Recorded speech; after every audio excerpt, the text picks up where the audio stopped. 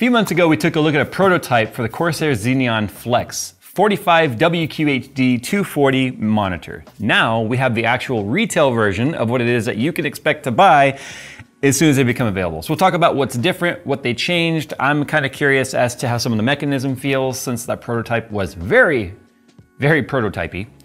But yeah, I have been excitedly waiting for this monitor because I think I'm going to be basing my entire setup around this guy. Tired of looking at that ugly NVIDIA 40 series adapter? Then CableMod has you covered with their direct PSU replacement sleeve 12-volt high-power cables. Made from 16-gauge individually sleeved wires supporting up to 600 watts, managed neatly with pre-installed cable combs and available in a variety of colors, the CableMod C-Series Pro NVIDIA certified 12-volt high-power cable is a must-have for any 40 series GPU owner. To see the complete list of colors and supported power supplies, follow the link in the description below. I'm not going to go into too much of a deep dive of like the specs of the panel. They pretty much are the same because the panel itself, the actual OLED part, which is a collaboration with LG and Corsair, that hasn't really changed. What's sort of changed over time here is like the power brick, they did an upgrade there, the firmware, some of the little bugs that were worked out. What I'm most interested in, because this is where Corsair was very involved, is the mechanism of which the base, the electronics in the base, the flexibility part of it, the arms that control the flexibility. Because remember, what I said last time was a very, very rough prototype. Like even the handles didn't even retract. Well, check this out. They go back in now. So that's a nice feature to have. But the name.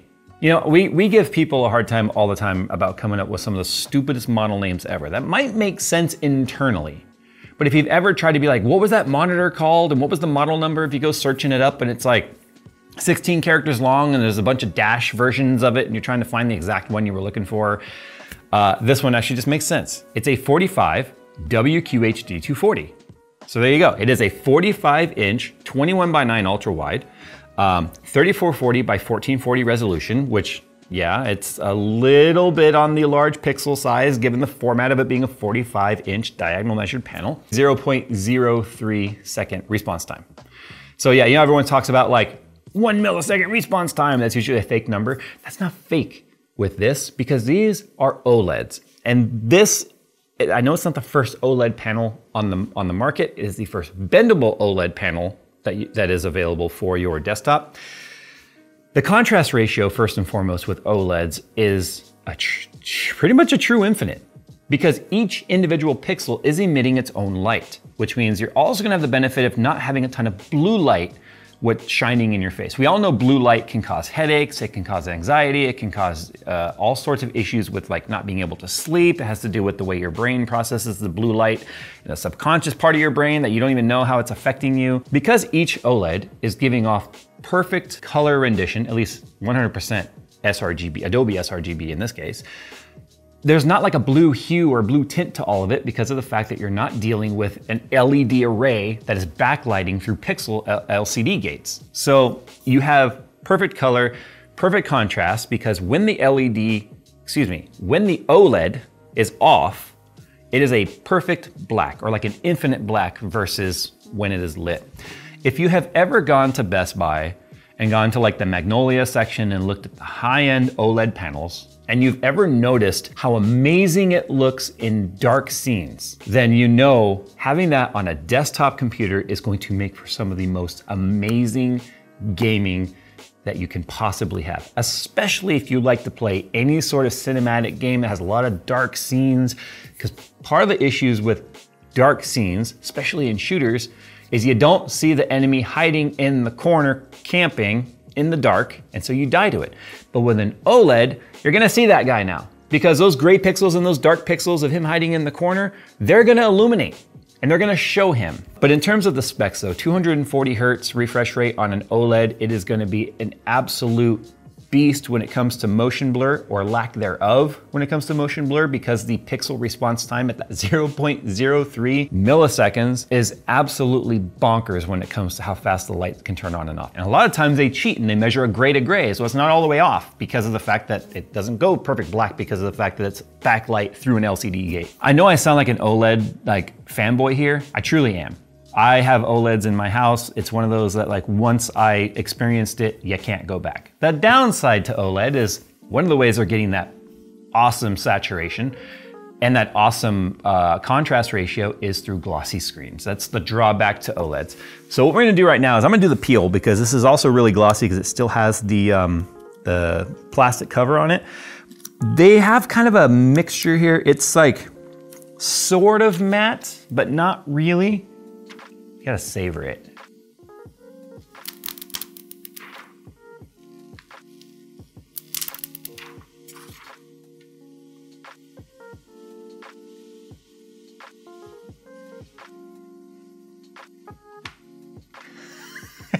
Such a perfect peel. Look at that. So yeah, this was obviously a screen protector on there. There is some gloss to this. It's not as bad as like a TV, but it's definitely glossy versus like a matte screen. The problem with the matte finish is as you know, everything kind of looks a little bit fuzzy and the contrast ratio isn't as good and the colors don't pop as much. Enough about OLEDs. The functionality of this panel, being a 45-inch panel, is the fact that you can have it go from a perfectly flat panel to up to an 800R bend. Now that's the curvature. The problem with the prototype was the arm had a lot of tension in it. So it felt very uncomfortable to bend it, and it took a lot of strength to bend it. And you gotta bend till you hear, there's a couple of clicks, and the clicks determine which R rating you're currently at. And the final click is 800R, where it's very curved. And you don't have to have a 1000R if you don't want it, or a 1200 or an 800, you choose. It's a choose your own adventure curvature. One of the things I mentioned earlier was that they made a revision to the power brick. They actually went from a 230 watt to a 240 watt. The original brick that came in the box was a 230. They sent us separately a 240. This has to do with a number of reasons. I mean, OLED does draw a fair amount of power, because like I said, each individual pixel is creating its own light. So they can be a bit power hungry, same thing with like TVs and stuff. So they went with a little bit extra buffer in terms of the power brick. So we synced that to or calibrated it to the pixel retention, and it's all working great, no issues there. That's another thing I want to point out too, before we get too involved in this. I mentioned this in the previous video, I'm mentioning it again. One of the things that scares people about OLEDs, specifically in computers, is pixel retention. Anyone that's ever used an OLED with like a PC in the past, or an earlier version OLED TV, remember OLEDs have been around for, we're going on almost 10 years now. But anyway, if you used it with anyone with a desktop, or even on TVs, if you watch the same channel all the time, ESPN or whatever, and you got the logo always showing in the corner, burn-in retention. And that is where the actual pixels themselves will actually create a burned image on the layer of the screen. However, pixel retention is something that, or anti-pixel retention, is something that is taken very serious with OLED TVs and monitors these days. It's constantly doing a pixel shift where you don't even notice it, because it's moving it so dynamically in moving scenes. It does a pixel sweep. All of the features that you would expect for pixel retention or anti-pixel retention in OLEDs exist here. So don't worry about your taskbar and all of that causing burn-in. It's not gonna happen. Also too, you don't have to crank the brightness on this, and the cranking of brightness is what often leads to pixel retention in any sort of screen, because the brighter it is, the hotter it is, and then it can cause the retention. We're only at 45% brightness on this right now, and this is about as bright as I would leave it on my desktop, because it is a 1000 nit HDR panel. It also has G-Sync, or excuse me, it's G-Sync compatible and has AMD FreeSync Premium installed on this. So anyway, here are the arms that pop out. The one on the bottom is always showing here. This is your tilt. So you have about 5 degrees down and about 15 degrees up, which is pretty standard. There is no swivel because of the fact that it is a solid base here that has controls in this back piece right here. So as you can see, this piece right here has got your connectivity. So we've got 2 HDMI, we've got a display port, we've got a USB-C DP. So you can provide charging to a laptop or a USB-C device, or you can even bring in an image through USB-C on here from a laptop hub or whatever. And then we've got 2 USB ports on here, a USB-C connectivity port, which again, like I said, for monitors and stuff, or hubs or any other USB-C type device, and then your power plug down there. So all of the controls and all the PCB stuff needed for this are here. There are some electronics built into the mechanism right here for the panel, but almost all of it is inside of this component right here. So that's why you're not seeing a VESA mount. Also too, it's not a very heavy panel. I don't have a scale to weigh it. In fact, I do have a kitchen scale and it probably can handle this weight. exceeding the scale ability. Forget that part. If I had to make an honest guess on this, I'd say 20 pounds with the base and everything. So the handles now, I'm pretty sure this is plastic. And the other ones were heavy duty metal. But they did tell us that those were a prototype and they are subject to change, and they clearly did. It doesn't feel flimsy in any way. I just wanted to point out that these are plastic now. So when it comes to bending it, it still takes a good amount of force. Okay, I think that's as far as it goes. So there's only one click. Before, ooh, I hate that sound. Okay. The handles feel a little bit flimsier than the prototype when you go to bend it. So where it's bending is actually right here. This part's extending out. It's kind of hard to see, but it barely moves. But this part right here is what's sliding, and the click is in there. So when you go back to flat, let me go ahead and bend it here again. So there's a hinge in here, and then it hinges there. That's where the clicks are. When it's bent, to go back to flat, you have to go kind of past it a little bit. But I actually think it's easier to just put your hand on the bracket. There you go. It gives a little bit of support so that the arm can't move with the bend and then just come back. But if I go ahead now and reach all the way across my table, once you hear the clicks, that's when you stop. I know it's all creaky. That's the amount of curve. Now the clicks just tell you where to stop. You don't have to go there. So you could just do a slight curve if you want. I might do a slight curve like that. Another thing I want to point out too is the original price of this was $21.99. I personally, in my opinion, if you're going to build a high-end computer, you owe it to yourself to also have a high-end panel that matches the quality that that computer can produce. If you're putting a 3090 in there, or a 7900 in there, or even a 6900, 3080, whatever, you can generate some amazing gaming capabilities with that PC.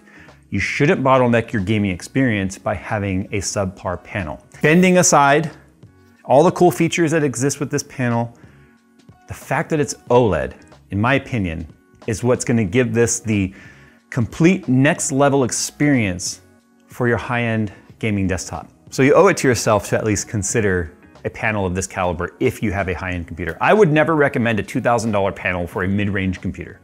It would make zero sense to have your panel cost more than your computer unless you're using this panel for more than just your computer. Multiple inputs, and you're using it more than just a monitor, but a full-on like home theater / desk theater situation, then it has a lot of value there. So you owe it to yourself to consider that. All right, before we get out of here, we need to show you what I mean about some of the dark scenes. I did this in my last video, and we're gonna show it again, but there are some amazing benefits to OLED when it comes to dark scenes. So before we go ahead and do the on-screen demo of the amazing low light black levels and stuff, I forgot to mention the front side here also has 5 gigabit per second USB ports, your headphone jack here, because you can use this monitor as a sound card and plug in your headphones right there, which is nice to have it right in front of you. Just a big giant input button so that you can quickly select different inputs, power button. But now we can actually take a look at the on-screen display. This was all locked out before. Now remember, you do have a picture-in-picture setting on here as well. I don't have another input set up, but you could have, let's say you're doing some computer gaming and you have a, I don't know, there's a hockey game or a football game or something on that you want to watch. You could picture-in-picture it, have it in the corner with the game going while you're playing on the computer. One thing to keep in mind though, because it is a WQHD at 45 inches, the text does look a little bit pixely. That's where 4K is definitely, they had to make a choice. They couldn't go 4K wide on this because of the fact that they had to obviously keep the price down, in my opinion. I'm okay with the text being the way it is. That's not a deal breaker for me, but for some people it might be. So if you push up on the D-pad, that brings up quick menu for brightness. 0 is pretty dim, but as you can see, you can't completely dim it out because the OLEDs are creating their own light. So there's no backlight to dim. They have to be on, right? Down is the preset for your different color modes. Right is your input source, which is redundant. There's an input button next to it. And then left is volume. Like I said, this is a pass-through. So there's no speakers built into it, but there is a pass-through for this headphone jack. So AMD FreeSync Premium is on by default. Image retention reset, start refresh. If for some reason you were starting to get maybe some image retention, which won't happen, but if you just want to refresh it, you can run the image retention reset. It takes about 5 minutes and then it will kind of go through a whole pixel refresh on the screen, which is fine. Okay, so you got your USB-C alt mode on there. Audio is just volume, input source, and then information, all the current firmware version and stuff on here. There's actually a newer firmware I need to load on here because it's gonna be the one that goes for you guys. Not a whole lot to really change or control with the display itself. Again, it's OLED. It's very specific on the way it's designed to run, but you can change like brightness, you can turn on and off HDR, turn down or up the sharpness a little bit. But you notice there wasn't really any color settings, because other than the presets of like HDR, gain, movie, all that sort of stuff, you're not going in there and having to color calibrate it because it's already calibrated perfectly. So I'm using Heaven Benchmark right now just because I want to get to the dark scenes. There's a night scene in here and it's so freaking gorgeous. The colors pop and not like that fake, like TN popped, but it popped in like everything being wrong. No, the colors are so vibrant, but they're accurate. Blades of grass. I never really noticed there were blades of grass sitting right there. Like, look at this. So you just imagine you're playing a game and it's super dark. Like, you can still see the blades of grass in there. You may not even be able to see it on camera, but you can see the blades of grass. So this is actually an 8K HDR test, which is funny because it's only showing 4K here. Maybe because I don't have an 8K panel. Maybe it has, the browser doesn't, I don't know, whatever. But look at the blacks. And here's another thing. Look, the way that LCDs and LED LCDs and stuff get their contrast ratios is through a what they call local dimming. So that is where you will have a ton of different zones on the back of the panel, which is where the backlighting is, that will dim out to be able to give a better contrast ratio or lower the brightness. But the problem is, this can do it pixel at a time. The amount, so I have, you want to know how many local dimming zones I have on this? Well, 3440 times 1440. That is how, that number, I can't remember what it is, millions, is how many local dimming zones that I have, because each pixel can dim. So you get this, white text on a black background without a halo around it, which is how local dimming works. So, and then you see how it just blends into the black bar on the side because of the fact that these pixels are literally off. I know there's people out there right now going, it's not that big of a deal, Jay. Yes, it is. It is once you experience it. My recommendation to you is if you're worried about spending the money, just maybe don't experience it. But you should. It'll ruin you. Like the amount of detail that is visible in like his suit right here, where I guess it's supposed to be like, normally he was blue and red, but this is like a black and red suit. So you can see the amount of detail, you can see the webbing right there in there. But the amount of detail that's right here, you see a shoulder outline, you can see the details on this pillar, the suit. You can see how the suit has the individual stitching that you can see. You can still see it over here. Normally you can't see that. I could absolutely sit here and just watch movies on this panel. This is why I was saying this panel is more than just an expensive PC gaming panel. It is an amazing productivity panel because of its accuracy and color. It is an amazing content consumption panel because of its HDR 1000 nit. If you're watching HDR content through either a Blu-ray player, 4K Blu-ray player, or even streaming content, let's face it, we all have lots of streaming services now. If you have it hooked up to any sort of like a cable box, HDR is present now on modern consoles.